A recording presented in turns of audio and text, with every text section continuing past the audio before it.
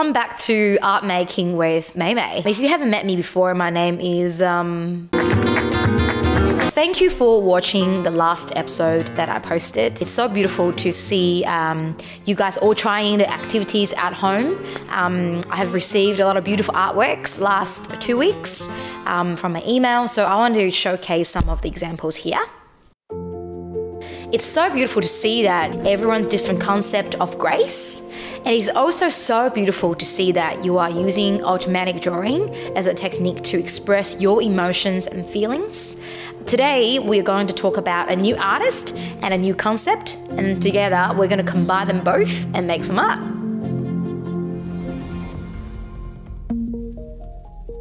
So today, the artist we are going to talk about is the very famous French painter, Henri Matisse. So obviously, Henri Matisse is famous for his use of colors. He used his brushes really well in painting. But today, we're going to talk about one technique that he used when he was a bit older, towards the end of his career. And that is drawing with scissors. For the first activity, you will need a pair of scissors, some glue, and colored paper. You can make colored paper with acrylic paint or colored pencil or oil pastels. Just make sure that you dry them before you use them. But of course, you can also make this collage out of ready-made colored paper. I am trying to make a bird. I'm just cutting out some shapes with a pair of scissors free-handedly. Don't worry about how accurate or smooth the shape that you're cutting.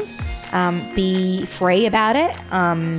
It's beautiful when it's kind of wonky and abstract. Try to play with proportions using big shapes and small shapes. Here are some other examples that I made. This collage is based on one of my favorite paintings by Pablo Picasso called Yellow Belt. And this is just a simple collage that I made based on the favorite fruits that I have.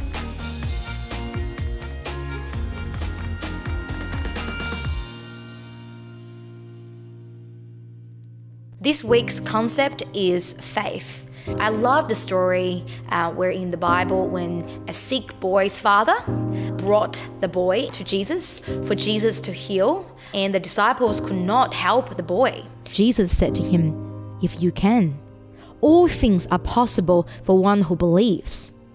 Immediately, the father of the child cried out and said, "I believe, help me with my unbelief."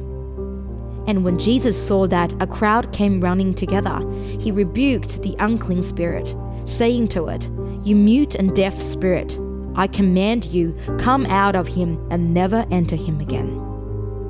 I want to share this story with you guys because I think that faith, it's actually given us by God through the Holy Spirit. And you might want to say that, oh, tomorrow I'm going to be faithful, I'm going to trust Jesus 100%. But tomorrow you're going to wake up and you're going to see there are moments of doubt throughout the day.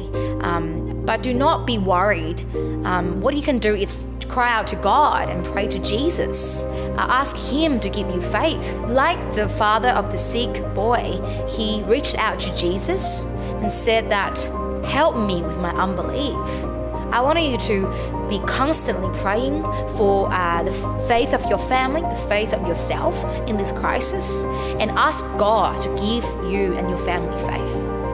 I would love to pray for you, so I would love you to close your eyes and join me in praying. Dearly Father, Lord, I thank you that we can talk to you. Thank you that you are a powerful God who is in control of the entire earth, Lord. Yet you hear our prayers, Lord, small or big, Jesus. I pray, God, that you will be able to give us faith in this season, Lord. Allow us to trust you, Lord, completely, Lord.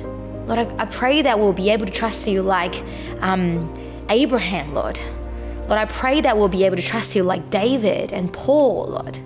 God, we are experiencing a hard season right now, God.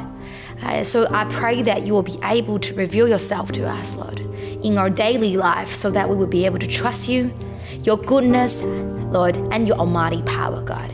I pray these things, Lord, in your holy, precious name, God. Amen. Okay, let's move on to our next activity, using the technique of collage to articulate the concept of faith. One of my favorite verses, which I used for my wedding, is Matthew 7, verse 24 to 25. Everyone then who hears these words of mine and does them will be like a wise man who built his house on the rock. And the rain fell, and the floods came, and the winds blew and beat on that house. But it did not fall, because it had been founded on the rock. So I'm going to make a collage based on this theme of faith. So first of all, I'm going to make some colored paper. I've made this paper with acrylic paint and dry them in the sun until they're completely dried. Then I'm going to cut out a piece of rock from the brown paper. After that, I'm going to make a house sitting on top of this rock. And here I'm trying to cut out some blue strips out of the blue paper to add the storm into this canvas.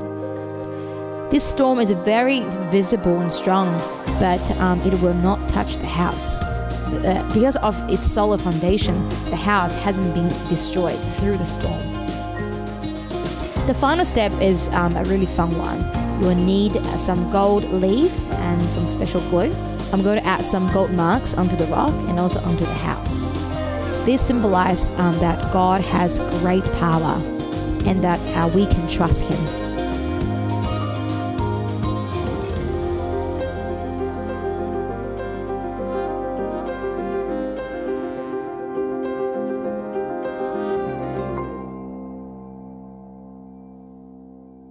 Hope you had fun with me making art and talking about the concept of faith. I would love to see what you are creating this week.